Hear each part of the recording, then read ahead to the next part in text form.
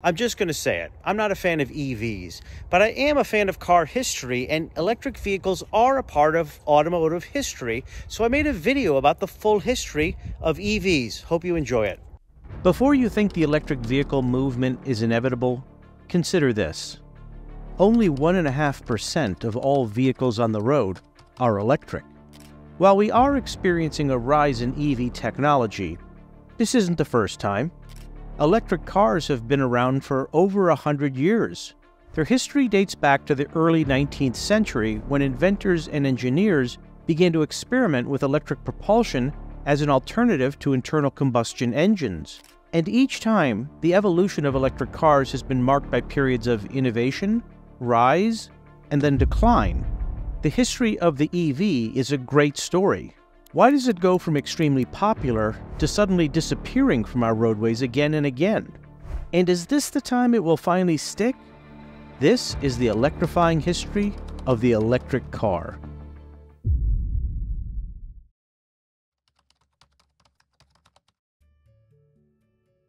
No one is sure who invented the first electric car, but there have been a few who've been given credit throughout history. In 1828, a Hungarian inventor named Ányos Jedlik invented a small electric motor. And somewhere between 1832 and 1839, Robert Anderson from Scotland created an electric-powered carriage. Then, in 1835, an American blacksmith named Thomas Davenport created a small-scale electric car. Davenport also invented the first American DC electric motor. But it wasn't until 1897, when Albert Pope created the Columbia motor carriage, that things really started to take off. It's considered to be the first mass-produced electric car in the United States. People loved the car so much that at one point, they actually outsold gasoline-powered vehicles for a short time. 2 years later, in 1899, a Belgian engineer named Camille Janazzi designed an electric race car called La Jamais Contente. It set a world record for land speed of 68 miles an hour. Early electric cars used lead-acid batteries. They were cheap, but they didn't hold a charge for very long. Gasoline-powered engines, on the other hand, could go much farther on a tank of gas. But at the time, those who had electric vehicles were content, as they didn't have long commutes. They were affordable, and were the same, if not better than gasoline or steam-powered engines. Car manufacturers tried to market electric cars to women because they were clean and quiet. Gas-powered engines were dirty and needed to be cranked by hand to get the motor started. But at the time, most drivers were men, so fewer and fewer people were willing to buy electric cars. But as longer roads were being built, and the desire to travel longer distances was growing, the popularity of EVs started to fade. And the discovery of oil in Texas made it cheaper to refuel gasoline-powered cars. Plus, when Henry Ford was pumping out his Model T in 1908, pricing it more affordably for families to purchase a gas-powered car compared to an electric one, it pretty much put the nail in the electric vehicle coffin. In 1914, Henry Ford and Thomas Edison did team up in an attempt to make an affordable electric car, but it didn't work. They couldn't get past the issue with the batteries, and they quickly gave up. And all of these factors left electric cars to become dusty old museum pieces. No one could have predicted that EVs would make a big comeback decades later.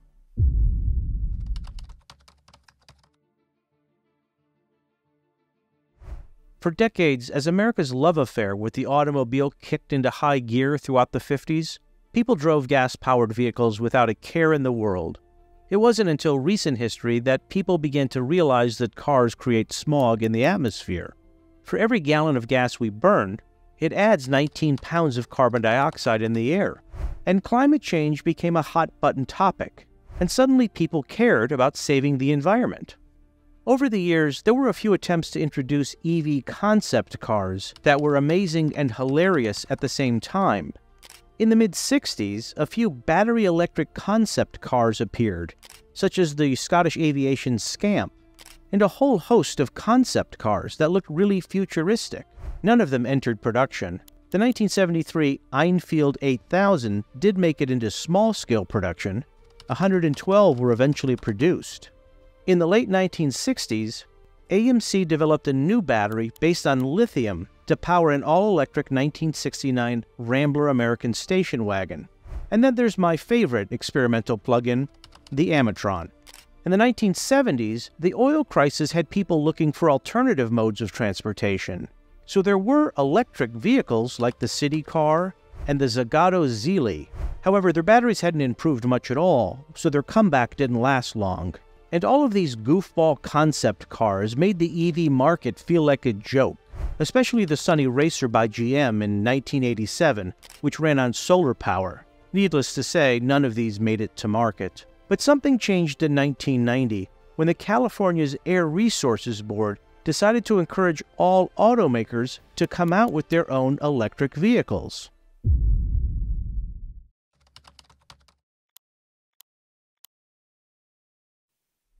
To force change, the California Air Resources Board came up with the Zero Emissions Vehicle Program beginning in 1990.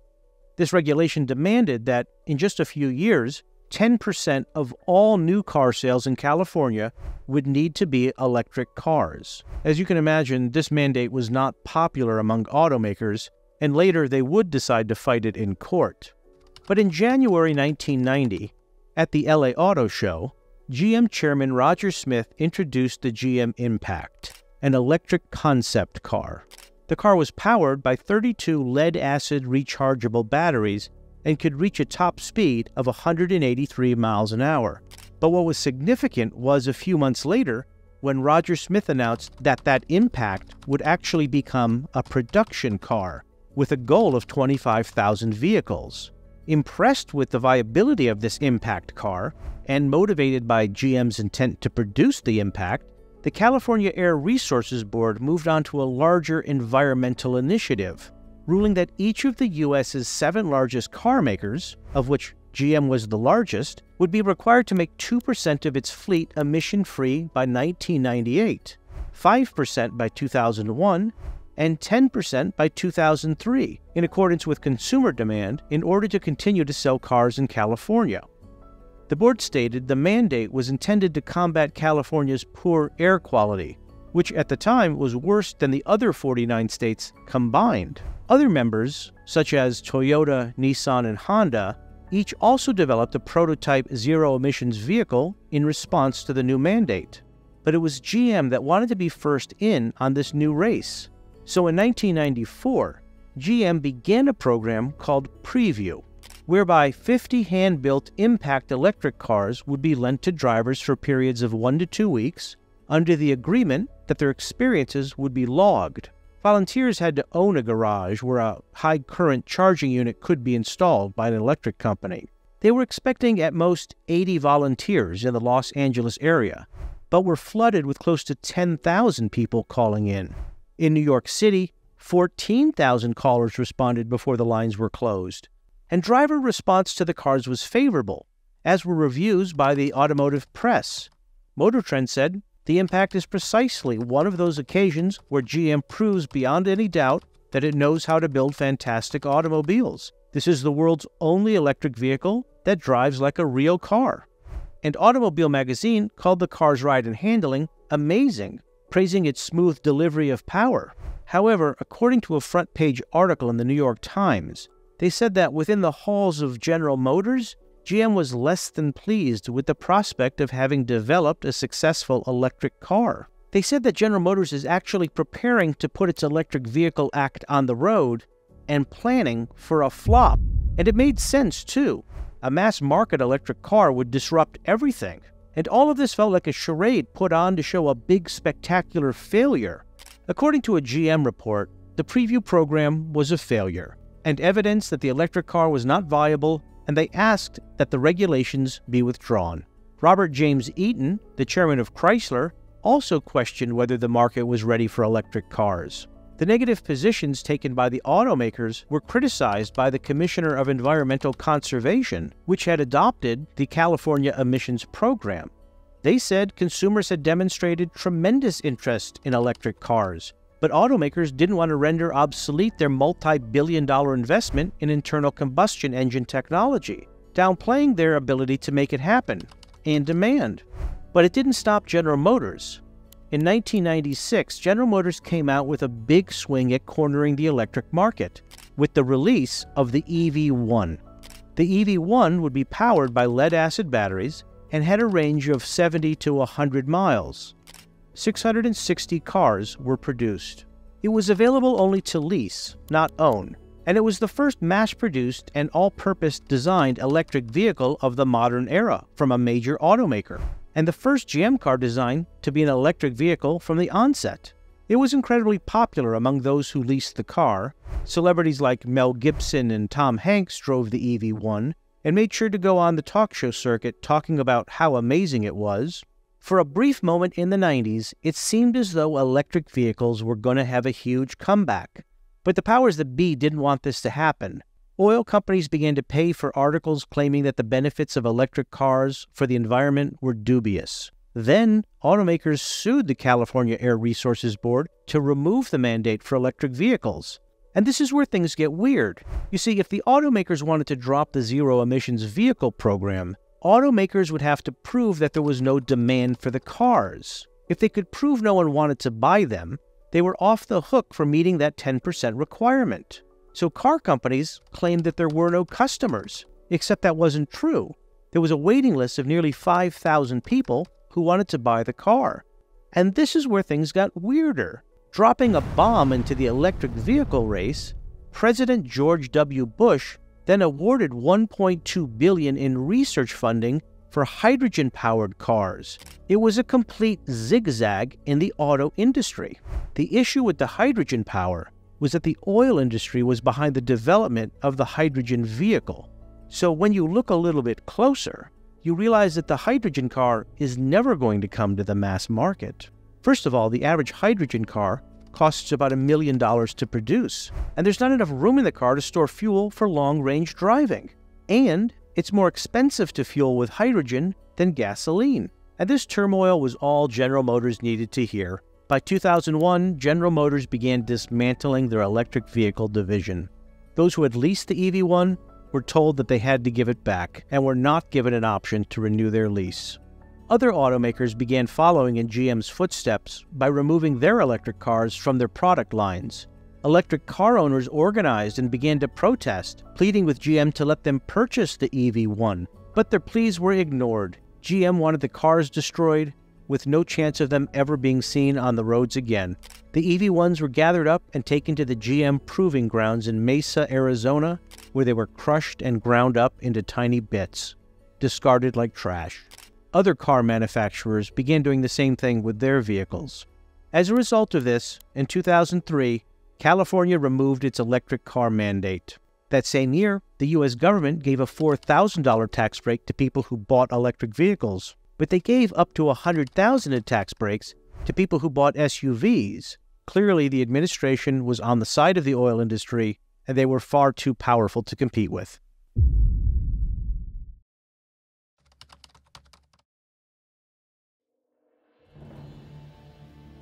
Another alternative that gave people hope was the hybrid car.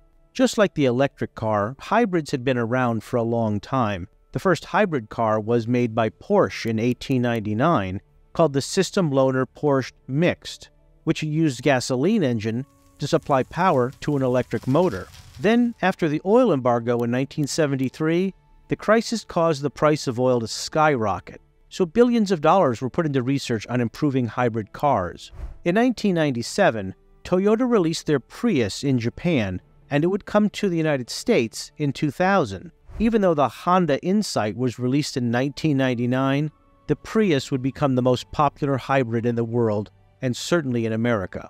Prius became synonymous with hybrid, and it became ingrained in popular culture. As time went on, they developed a plug-in Prius hybrid, which extended how far it could drive on electricity. The Toyota Prius has managed to stay in the game all these years, and many people think it's the car that ushered in what came next, the Tesla.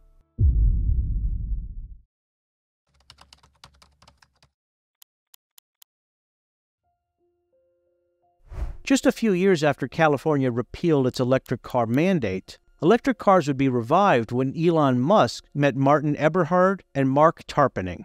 They were developing their own electric car, which ran on lithium-ion batteries. These were lighter and more powerful, making it possible for electric cars to go on much longer on a single charge. The three of them came together to incorporate Tesla Motors, and Elon Musk became the CEO. Since then, he's been the face of the company and a symbol of the future of electric vehicles. By 2008, they released their first car, the Tesla Roadster, to consumers. This proved that electric cars could be both stylish and high-performance vehicles, unlike any that had come before. But with a $100,000 price tag, the car wasn't accessible to the average consumer. As time went on, Tesla came out with more affordable models, like the Model S, X, Y, and 3.